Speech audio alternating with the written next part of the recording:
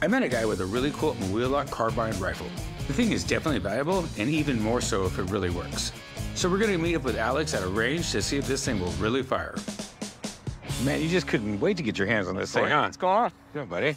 Yeah, this is special. I love this wheel lock.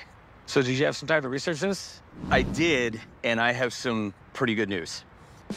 So this is from a series of known wheel lock carbines that were made specifically for one man's personal guard, and that man was Wolf Dietrich von Rathenau, who was the Prince Archbishop of Salzburg between 1587 and 1612.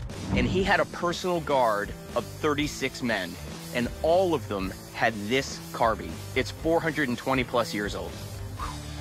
The only other known examples that I can find, they're all behind glass in museums. They're incredibly rare, and they are very valuable. So basically, this is the only one that's not in a museum that still exists. As far as I know, yes. And you still want 50 grand for it? Absolutely. Now, if everything works out and this thing shoots and all that, what do you think it could be worth? Let's see if it actually shoots. Because if it functions properly, then I'll feel good about giving it a value. All right, what's up with your little weird emoji targets there? So they are emoji targets, but they're like devil targets. And I thought that was really fitting for a firearm that was designed to protect a Prince Archbishop. Because I think they do look really evil. Like they need to be stopped. Here we go. Are we ready?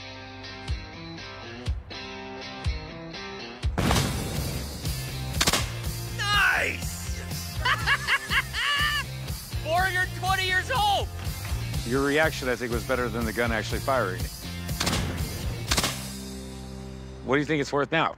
So, based on its age, the way in which it's designed, the decoration of it, I think it's $40,000.